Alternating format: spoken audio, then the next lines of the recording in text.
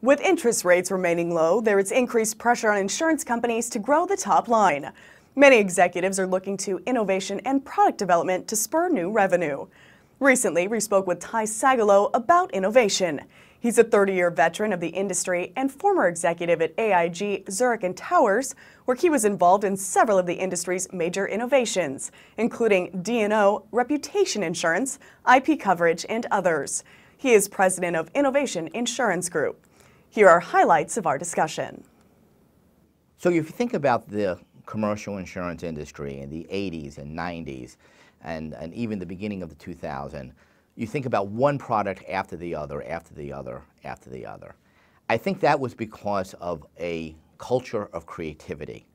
Looking at your customer's needs. Now that's a terribly overused phrase, but that's because most people say it and what they're really thinking is answering your customer's wants. Now, Henry Ford once said that if he looked at what his customers wanted, he would have built a smaller, faster horse. Economic changes can also prompt new product development. The most obvious example of that is the so-called new economy, as it was called in the year 2000, what we now know to be the internet economy, or rather, today it's simply called the economy. That prompted cyber insurance and today authenticity insurance.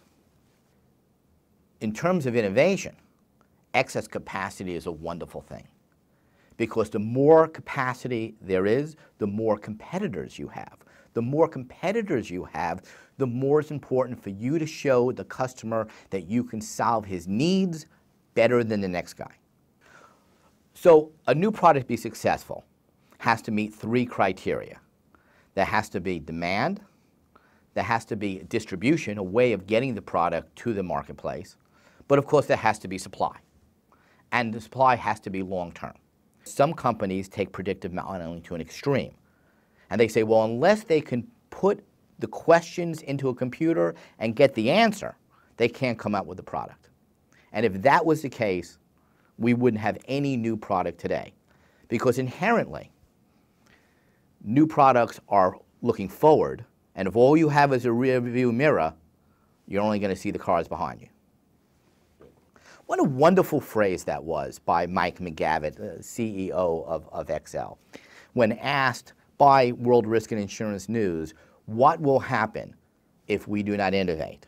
And he said, if we fail to innovate, we will become irrelevant. What a wonderful phrase that is, and I 100% agree with it. Innovate or die. If we do not innovate, we will become irrelevant. We'll have more of our discussion with TY Sagalow in a future edition of World Risk and Insurance News.